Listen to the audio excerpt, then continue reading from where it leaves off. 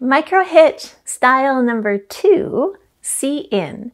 So in see in, we're taking our focus and we're bringing it just to our mental screen. Our mental screen is what we see when we close our eyes, and it's either in front of or behind your closed eyelids. So let's see if we can find our mental screen. So close your eyes and just notice if you see a screen. It's often grayscale. There might be bits of light that pop from the bottom or the sides. Some people see waves. Some people see sort of like speckles in it. All that's fine. It's just your mental screen. So now that you've found your mental screen, in this mindfulness technique, we're going to bring our focus there and see if, with our attention and focus just on our mental screen, any images pop up. So it might not be totally clear, but you might see a person you know, or a place that you've been, or an object. If that happens while you're doing this short mindfulness exercise, you're going to label it see. So you'll notice that it popped up and then say see out loud, or say see quietly to yourself in your head. We're going to go 30 seconds and see if anything pops up in our mental screen. If nothing pops up, that's fine. Just enjoy the mental screen. If something does pop up, just label it see. It doesn't matter what pops up, just label it see. All right, let's go. 30 seconds, see in.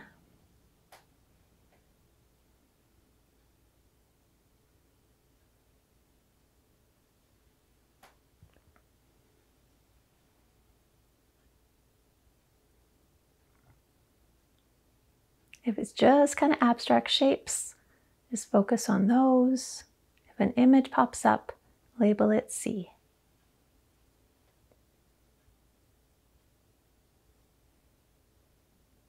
And beautiful, open your eyes. That's see in. See in is really useful if you're overthinking.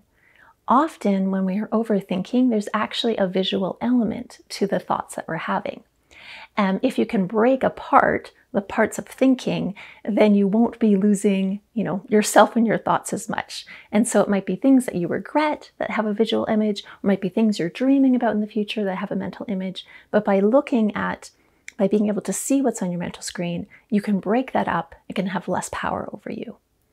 It's also a really useful exercise if you're lost in thought or lost in thought and you have to be present, just to bring you back and go, all right, I'm here. I see my mental screen. You can get more present in the moment. It's also a great concentration builder. So you're about to go, you want to concentrate on something. You can go, all right, see my mental screen. Notice if I'm seeing anything, and it can bring you to the moment. Later on, as your concentration skills grow and they develop, you might play with purposely bringing up certain images in order to feel certain emotions. But right now, we just want to pay attention to if anything pops up on our mental screen so that we can build concentration, sensory clarity, and equanimity. Thanks for joining me. I'll be back tomorrow where we'll do hear out. Thanks.